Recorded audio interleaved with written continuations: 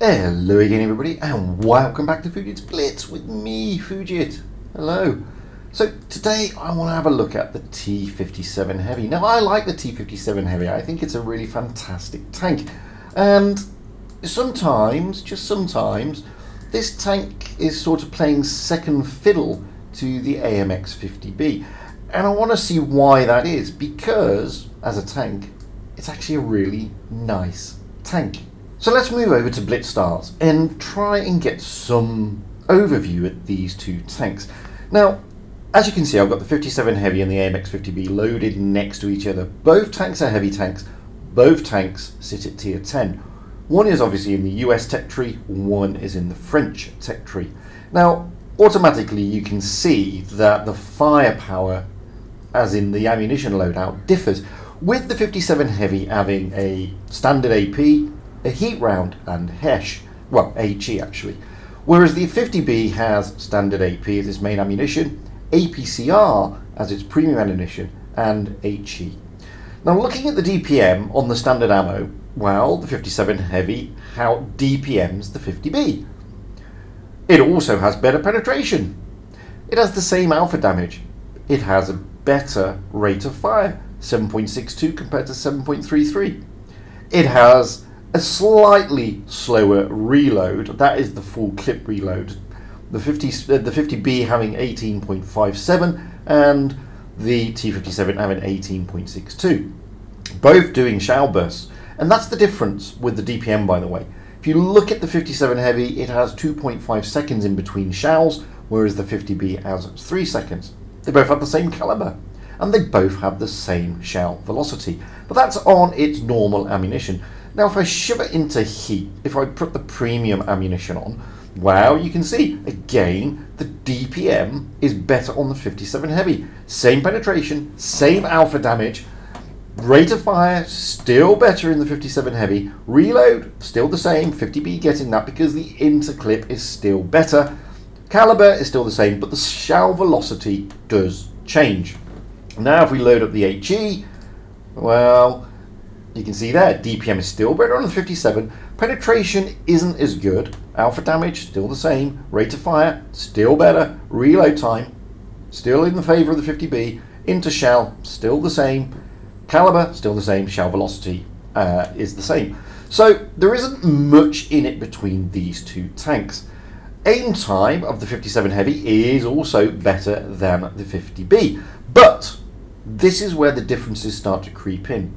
The dispersion on the 50B is much better than that of the 57 Heavy. Now what is dispersion? Well, dispersion is, well, you've got the aiming reticle. Dispersion is how far it goes this way and that way. And you can see there with the 57 Heavy it's 0.30 and with the 50B it's 0.29. Now that does make a difference, funnily enough. In fact, the 50B is far more accurate than the 57 Heavy. You can also see that the 50B has better gun depression and elevation. It also has much better speed than the 50B. I mean, the 50B is churning out 50 kilometers an hour, going forwards, 15 going backwards. Whereas the 57 Heavy, well, it's only churning out 35. That does make a massive difference because it means in the 50B you're able to move around the map a lot easier than you are in the 57 Heavy. You can also see that the power to weight ratio and the effective horsepower per ton is also better. The terrain resistance, however, of the 50B isn't as good as the 57 Heavy, nor is the traverse, nor is its camo profile, but that speed makes it very, very good. And if you see there, its resistance on some ground, 2.3, is much better than the terrain resistance of the 57 Heavy. What about the credit coefficient? Wow, the 57 Heavy earns more credits, in theory. And look at the armor. The armor of the 57 Heavy is also a lot better. Okay, AMX 50B has 100 more hit points, but it has a lot less armor in real terms. I mean, look at the turret armor there on the sides of the 57 Heavy, 145. The sides of the 50B is 50 and 30, and the back is 30, and the back of the 57 is 51. Hull armor, again, I mean, it's pretty solid compared to the 50B. So why is it that when you then roll down even further, the win rate, in fact, if you look at the 50B, it outshines the 57 Heavy in almost every respect, apart from the damage ratio. Damage ratio is better in the 57 Heavy, and the survival rate is also slightly better in the 57 Heavy. But aside from that, the 50B is hands down a much better tank, play-wise. And there are more players playing it. So why is that? This is what makes you think. So let's have a look at the armor profiles of both tanks. This is the 57 Heavy. And as you can see, front on, it's, well, there's parts you can pen here, and you can pen here, but they're not easy shots, and when it goes all down, I mean, it's still pretty pennable. So, I mean, front on, this tank isn't difficult to pen, but if the person wiggles that turret, it makes it even worse, and that's the thing. Now,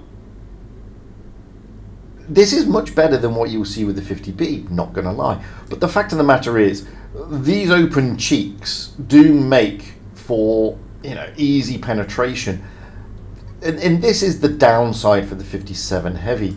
Apart from that, I mean, it's not a great side scraper, you can see.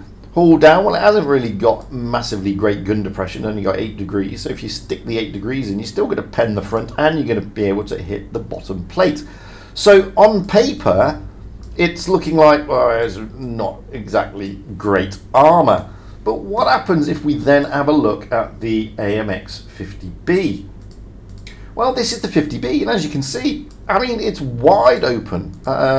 You can pen almost every part of this tank. Okay, the bottom plate is a little bit better protected, but this thing does go hull down. It's got 10 degrees, so let's stick the 10 degrees in, stick it in a hull down position, and all of a sudden, that bottom plate is coming in. You've got a 55% chance, and the turret is still pretty open. So on the armor profile of the two tanks, again, it's looking like the 57 Heavy is the better protected tank. So again, why are people struggling in the 57 Heavy compared to the 50B? Now, I'll be honest, I actually like the 57 Heavy, but I also like the 50B, and they aren't exactly the same playstyle, but they are similar. Now, here I am on Middleburg, and I was going to go up, but decided to go to the A-cap instead. And the thing I like about the 57 Heavy is that you can really bully in this thing. Much you can as the 50B. I mean, that was a stupid pull out by me, and I get smacked for almost 900, losing a considerable amount of HP as I do. Now, in this game, the reason I'm showing this game is I want to show you what the 50B is what the 57 Heavy is capable of doing, and it won't do it as well as the 50B, that I admit, but you can get some really good plays in this tank. So I'm going to wait here now. Yeah, okay, our 50B is already complaining. I'm going to smack the Jaeger as he comes around. He now bounces me for 800. I missed that shot. I now need to reload. Admittedly, it's a little bit stronger than the 50. It's a bit longer than the 50B, but it's still a nice reload. It's not too bad. I'm going to be pulling back here a little bit, trying to get into that VK, but by the time I've loaded up, the VK is going to move. I can see that we are being flanked round on the A-cap, you can see there. So what I'm going to do, I'm going to leave that position, and I'm going to move around and try and help out around the A-cap. We've got an IS-4 there, he's overcommitted, and I'm going to have him side on now. One shot in, second shot a charm maybe, yeah, down he goes. So we've taken out a tank. They've lost 2 tanks, we've lost no tanks. We've done 1500 damage. I'm going to say, oh, can I get one into him? Yes, I can. Now I'm on my long reload again, so I'm going to pull back. My toon mate, who's also in a 57 Heavy, is asking for assistance. I can see he's about to be rushed by the VK and the Jaeger. I'm not interested in the Yo anymore. I'm not as fast as a 50B, but what I have got is armor. Now, VK overcommitted. I take another big hit from the Jaeger. But the VK overcommitted there, poorly timed push for him to an extent, and down he goes. My toon mate is still alive. We are now toying here with the Jaeger. It's 3 against 6. Scratch that, it's 5 against 3. But we're in a good position. Now they've got 3 against 4. We're still in a good position. Can I track him? Maybe I can. Yes, I can. Get a good roll into his tracks. And then I make a mistake. I pull out too much. Try to snap the shot. Doesn't work. Jaegeru is now fully loaded. Takes me out. But my toonmate takes him out. So my toonmate is also in a 57 Heavy. We did 3k damage there. We held our little area. And that was the main thing. The game is over. And that is what you can do in a 57 Heavy. You can hold a corner. You can hold a line. And because you've got slightly better armor than the 50B, you can, when you want to be relatively aggressive. And that's why I like this tank. It isn't the same as the 50B. The 50B you have to be very careful because, you know, you are wide open realistically armor wise. Whereas the 57 Heavy, you can afford to be a little bit more aggressive. Now I'm the first to admit I'm not going to be setting the world on fire in this 57 Heavy. Because, you know, I'm not always looking for those big damage games and those golden M's. I'm looking to win. And I'm looking at doing what I can, my role, in order to win. Sometimes that means I don't get the damage. Sometimes that means I do. But as long as we win, that's all that matters. So here I'm being told off by our FV. Don't push alone. I have no intention of pushing. I have an intention of trying to get those early spots and using some of my turret armor. The top of the turret is quite trolly. And my very limited 8 degrees of gun depression to try and get those spots. And we do get a couple of spots, and we can see here that the Yo again is very aggressive. And I can see what he's doing. He's doing the right move. He's doing a move I would do, but he probably didn't expect a 57 Heavy to be there. Now he's lit up like a Christmas tree. I know that their TDs are in the corner, and I also know that 2 of their heavies, apart from the Yo, the IS-7 and the 60 TP, are down in the dip. The poor Yo is going to be bullied here. It's straightforward, simple as that. And I fluffed the shot on this one because he turns just in time, but I'm not going to fluff the next shot. And down he goes. So 21 damage. Woohoo! For 1 kill. Yeah, that's fantastic. Now I've got a choice. I know their 183 and I know their grill are in that corner. So, I mean, now I've got the 183 asking me to spot. Yeah, right. But I know the grill's there, but I don't know roughly where he is. So I'm going to put a load of blind shots in over there. Hopefully one of them will tag him. Yeah, spoiler alert, none of them tag him. Yeah, I miss every single one. There's a Badger. I mean, this is a fantastic shot. How I got his bottom plate there is beyond me. Thank you, RNGesus, for shining down upon me. Now we have an IS-7 pushing. He really shouldn't be pushing. I mean, he knows, or he should know, that there's a lot of tanks with their guns trained in this direction. I mean, he's just seen the Yo being disintegrated. So I'm going to push around the corner and put one into his bottom plate. There we go. There's the grill. Didn't touch him at all, but I was aiming in the right place, and this is a fluff shot, as you do. I'm going to carry on pushing round onto this IS-7, see if I can get one more. No, maybe not. I'm going to pull back. Wait for my toonmate in the FV to fully load, which he's done. Now I'm going to push round. I'm trying to bait that IS-7 out, which we do, allowing my teammate to take him down. Now I'm going to be on my reload, and what I'm after here is the 60 TP putting a shot into me rather than putting a shot into my toonmate. So I'm going to bait him. That's why I'm doing this. I'm purposely over peaking to bait him. So put one into his track. Can I get a third one? Sorry, second one? Yes, I can. Can I get a third one? No, I get a bounce, but I'm not too unhappy about that.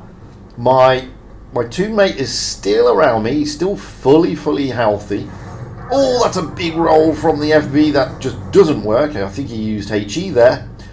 Grill overcommitted. Very silly move by the Grill. He's going to go down in a torrent of hail of fire, and he does. And the FV doing the same thing, and also he goes down. So I did 2.5k, sorry. I bounced 1.1. I haven't set the world on fire, but I've done my job. I've got up on the ridge. I've protected the ridge. I've held the corner.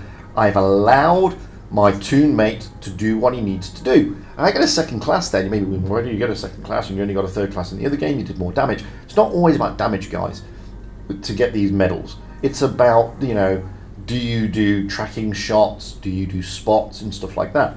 And as you can see, my toonmate, Fluffy Rigged, in the FV4005, he has a good game. Because what we're doing, we're trying to sucker those tanks, that IS-7, that 60 TP, onto that big gun, all the time trying to get them to shoot me rather than shoot Fluffy.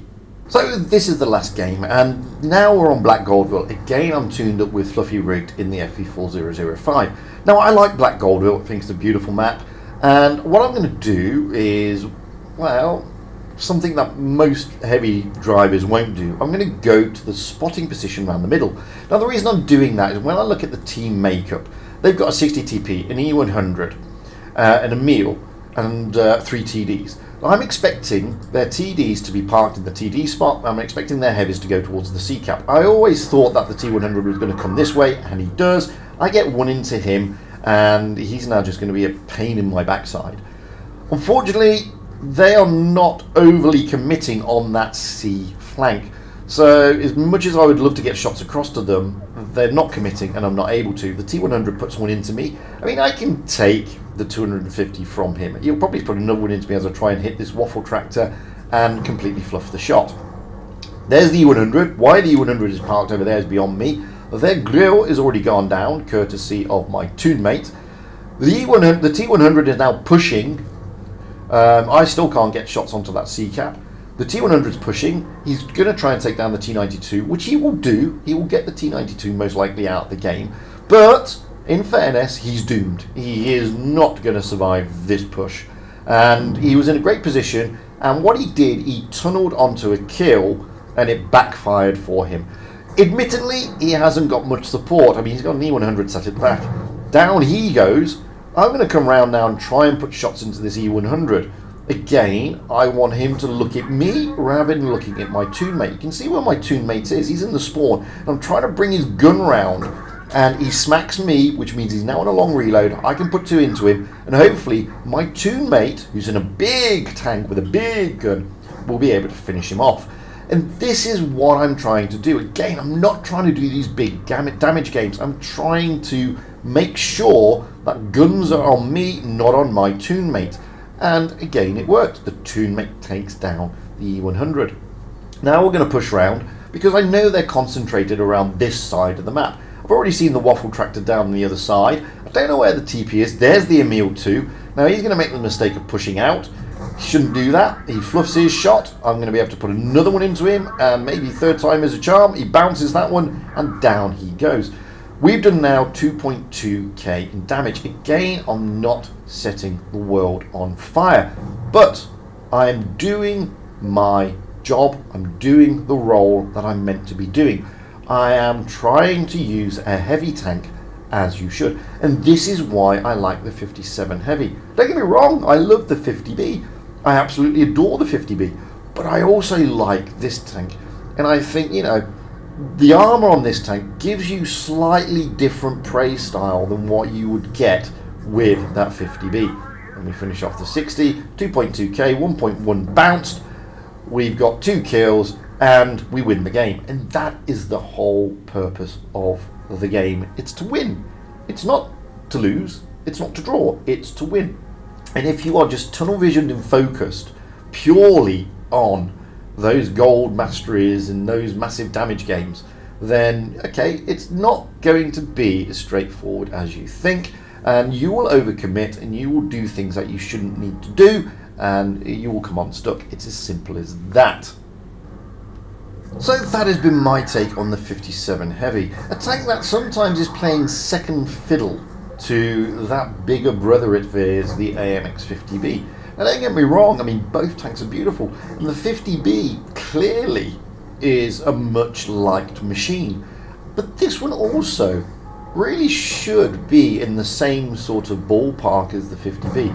And whilst there are more players with this tank, it always seems to me that this one is taking a backseat to the 50B. Yes, the tournament and the pros like the 50B. Why?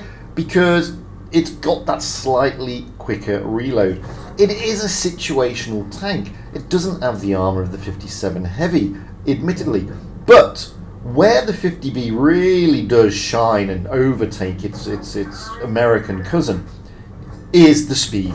I mean, this thing just doesn't have the mobility that the 50B has, and that's probably where a lot of players are struggling. They're probably struggling with that moreover than its better gun, because the gun is marginally better, and that's a shame, really. I mean, if this thing, this thing is heavier than a 50B, so it's hardly surprising that it's slower.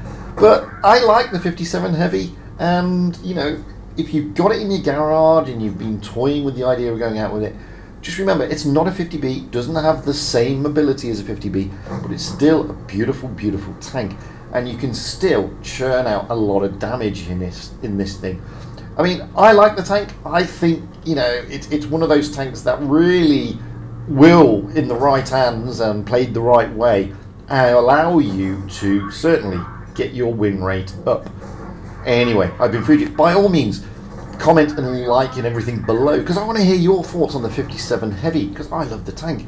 That has been my take on the 57 Heavy, and I look forward to hearing from all of you. Until the next time, guys, stay safe out there, have fun on the battlefield, and happy tanking, because that is what it's all about, having fun and being happy.